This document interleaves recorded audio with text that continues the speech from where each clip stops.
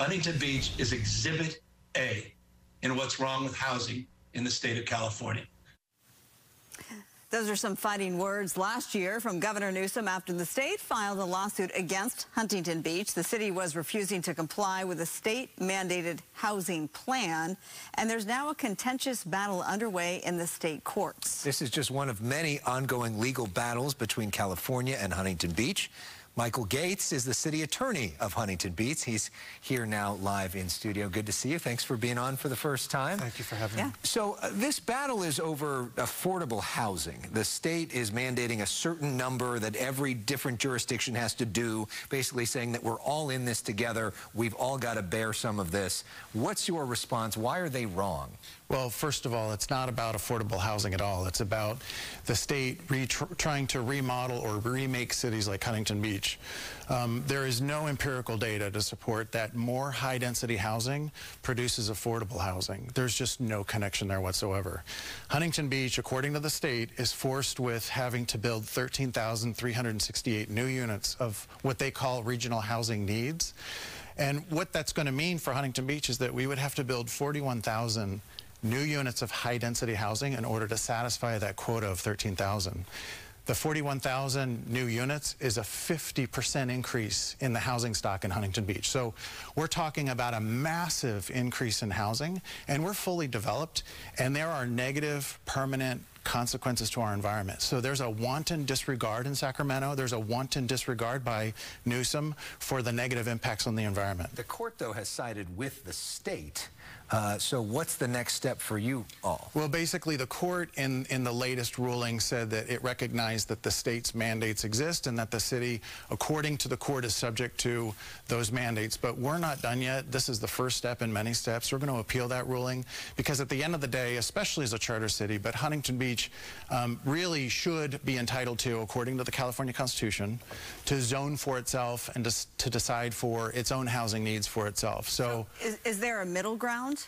Well, we've entertained conversations with HCD, which is the state's housing department, on behalf of Newsom to see if there's something else that could be done. In other words, a number that's lower that wouldn't destroy the city's environment and our quality of life and our way of life. And the state's not interested. They, just like your sound clip at the beginning, at the top, indicated they want to make an example of Huntington Beach, and they're beating down on us, and we're fighting back. We're not going to take it laying down. They talk about you all the time. Yeah, and there's more. This is a separate issue, and this has to do with voter ID. And Huntington Beach just passed, the voters just passed it for that city. The city charter now requires voter ID in municipal elections. AG Bonta, Attorney General Rob Bonta, he took issue with this. Here's what he had to say in April. They have taken an action to violate the law of the state of California in a way that's intentional, brazen, and will now be subject to the accountability and the action that we're taking in court today. He's basically saying there's no reason for this. You're providing a solution to a problem that doesn't exist, and you say. Well, he's also saying that what we're doing is illegal, but his own legislators have proven that that's not true. He's saying that what the city of Huntington Beach has done violates state law on elections. Yet Senator David Min introduced a bill in the state legislature to make what Huntington Beach is doing illegal. So Sacramento can't even get it right. They're not even consistent with their position on this issue. What Huntington Beach is doing with voter ID, but also the other election integrity measures that it's putting into place, which the voters passed in March, by the way. This went to the voters, and the voters approved these measures. These things are perfectly legal. They're perfectly within a charter city's ability and authority under the California Constitution to implement. And so this, again, is just a more bluster as far as Huntington Beach is concerned from Sacramento. Now it's from Bonta. We're going to take it to court, and we're going to prove him wrong. Is there any example of widespread voter fraud where you would need to do this? Well, the question really, as far as the city council was concerned when it put the proposals on the ballot, and what the voters were concerned about when they voted in March, was not so much prove voter fraud. Everywhere, widespread voter fraud. It was more about, look, we've lost confidence in our elections. We have seen irregularities and anomalies with the mail-in ballots, where ballots are being mailed to households where those voters don't even exist anymore, where there's one voter in the House, but now there's 6 ballots that show up in the same person's name.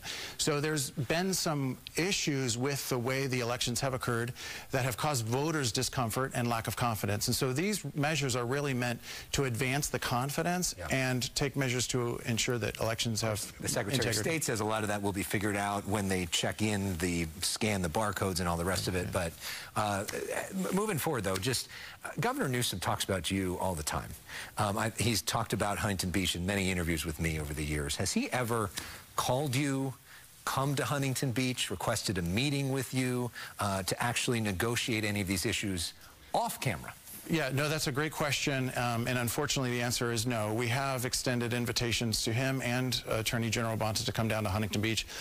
There has been no interest and no desire, and I think they're more interested in making an example of Huntington Beach. What they're missing, I think, is Huntington Beach is the 24th largest city in the state of California of 482 cities. We're the 4th largest in the county of Orange. We are actually a very large city, and we're going to fight these fights, and we're going to see it all the way through to the end. So when courts start recognizing what we see in Huntington Beach and start siding with Huntington Beach, you know, Newsom and Bonta, they're going to regret, I think, a lot of their statements, and a lot of their statements are going to be proven untrue. Do you have any intention of running for Bonta's spot, the Attorney General? No. First of all, it's California, right? And so the Attorney General candidates tend to be very supportive of the policy that comes out of Sacramento. Those are the successful candidates. I disagree with the policies coming out of Sacramento, primarily that Sacramento control local governance. I believe, as our city council believes, that cities should be able to decide for themselves what's good for themselves. Not on every issue, but on local control issues. And so that's a major disagreement, and probably because of that position, I wouldn't be very successful as a candidate. But I do look forward to continuing these legal battles. I do look forward to succeeding on behalf of Huntington Beach, and I am absolutely confident that Bonta and Newsom will be corrected with the court rulings in the end. You are popular in the confines of Huntington Beach, the politics there. Obviously, we've talked a lot with both the governor and the Attorney General over the years. It's grateful to have your perspective. We welcome all perspectives here. Thank you so much. Fox 11, and we appreciate you coming in. It's great. Thank you. All right.